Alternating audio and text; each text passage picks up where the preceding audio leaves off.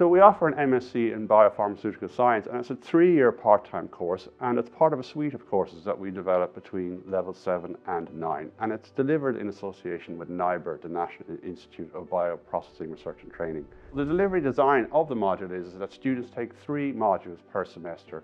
There's 2 elective and 1 mandatory. And this allows students to have sufficient time to cover the courses in depth, but not to be under too much pressure because of other obligations that students have, obviously. So it's attractive for that reason, and there's also flexibility in the choice of courses we offer. And they will attend NIBR workshops, which again will concentrate on upstream, downstream bioprocessing, and particularly single-use systems and continuous bioprocessing. It's attractive to graduates of science and engineering degrees, but also for people who are in pharma who might want to cross-skill into biopharma. It's a very, very different ballgame, biopharma to pharma.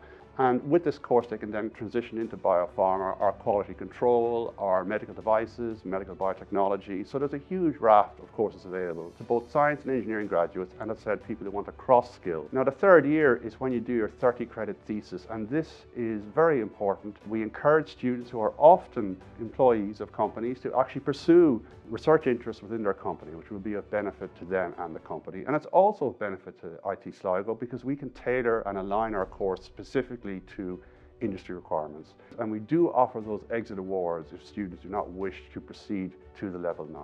And I think this flexibility is a very unique product that we offer here at IT Sligo. Graduates of the MSc in Biopharmaceutical Science will find themselves highly employable in managerial positions, particularly in the science, biomedical industry.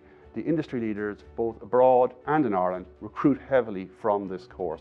But it's not just about managerial positions, say in QA and QC. There's flexibility there that will allow students to transfer laterally maybe into other areas such as research and development.